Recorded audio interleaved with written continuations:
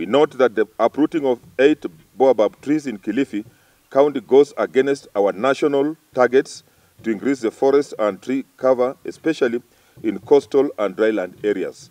Further, it also goes against our legal and policy stand to conserve biological diversity, promote sustainable use of its components, and the equitable sharing of the benefits arising out of the utilization of genetic resources.